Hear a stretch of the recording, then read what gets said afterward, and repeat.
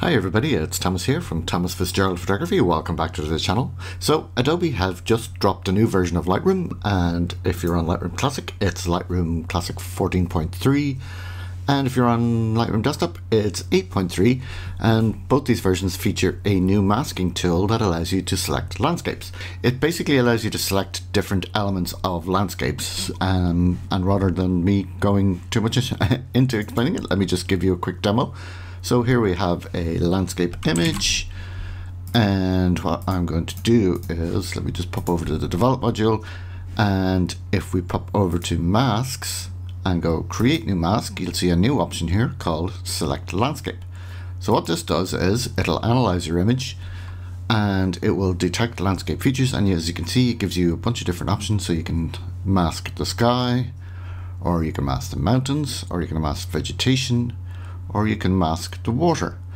Now, I have been playing around with this for a little while, and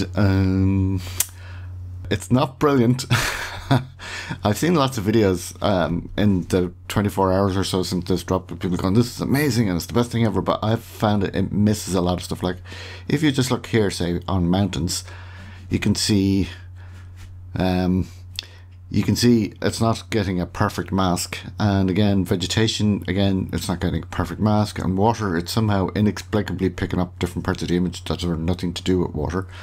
But still, it's a step in the right direction, and you can always of course adjust these masks later. So let me start by giving you a quick demo of what happens if we select, say, mountains, and I go create mask. And now we can, of course, adjust our mountains separately. Again, you can see here the parts of the mask it's actually missed. And you could, of course, easily fix that just by going in here and going add, and then maybe brush, and then just manually brushing it in. And now, of course, we have the whole mountain. So you might be thinking, well, what would you actually do with this? Obviously you can use it for things like minor exposure adjustments, so you just wanted to brighten that up a bit. Where I think it'll come in handy is kind of for doing things like if you wanted to add clarity, but you only want to add clarity to certain sections. I think this will work quite well for that. It'll be very handy.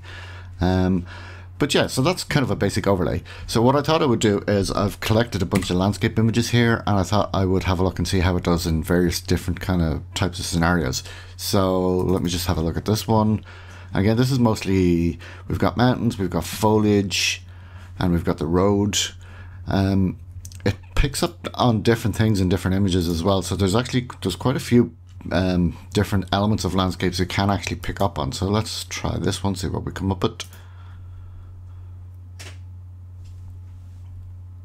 So here you can see we have sky, we have the mountains, we have the vegetation, we have artificial ground, obviously the road, and we have natural ground. So this is getting a much better kind of pickup than we did the last time. But again, it's missing some stuff, like it's not picking up on the water here, and the artificial ground is, well, I suppose that is artificial. So let's say in this example I want to pick up on the vegetation. Okay, so I'll select this, and we want to create a mask, but we just want the vegetation. We don't actually want the mountains in the background. So what I can do in this case is I can actually just subtract, go to select landscape again, and this time we'll pick the mountains. So now we just have the foreground foliage. And again, we can do just exposure slightly if we need to, and maybe do something like increase the clarity.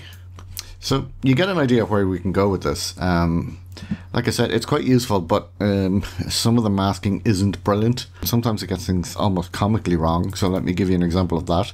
So here we have an image with lots of trees, we have a path, and if we go in and create a mask here, we go landscape, and you can see it thinks the trees are mountains and natural ground is okay, but the rest of it's like just totally wrong. So yeah, so a bit of work to be done there.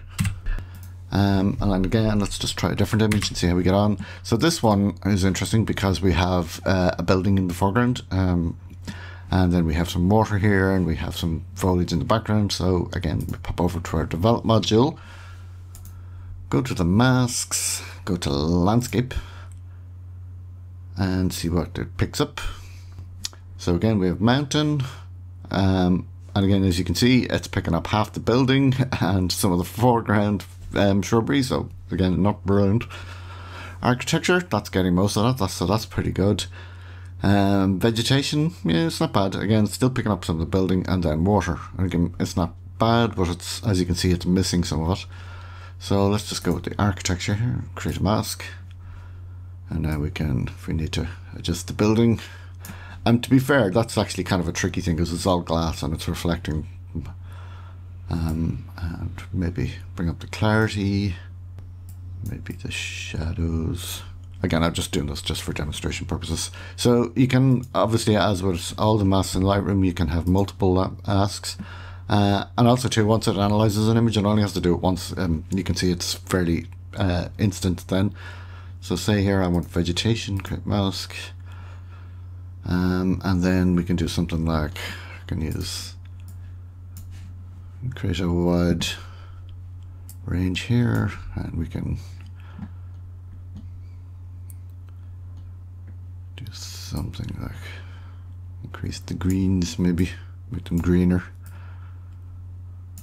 Again, this is just purely for demonstration purposes. So it's not bad. Again, like I said, it's not perfect though.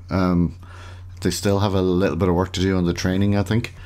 Again, let's try one more, which is this one, because this is kind of, could be a bit tricky. And this is one of those scenarios where it would be nice to be able to quickly mask the rocks. So let me pop again over to the develop module again, go for masks, create new mask, select landscape. And let's see what it comes up with. So we have water, sky, water, and natural ground. And yep, that's actually not bad. That's, in this case, it's actually done an okay job. And now we can say, if I want to bring up the exposure of the rocks, and maybe a bit of clarity here as well.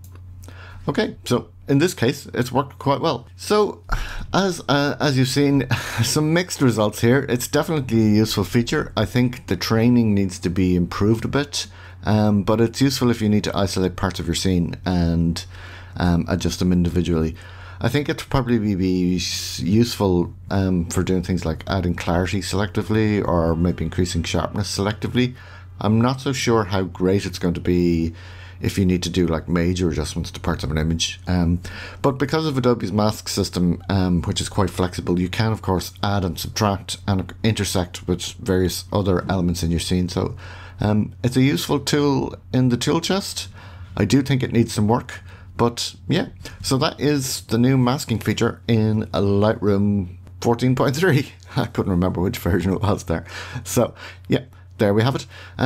Just a quick video to show you the new feature. I hope you have found this useful, and don't forget to subscribe to the channel if you do. It really helps get people to see our videos, and hit that bell icon so you get notified.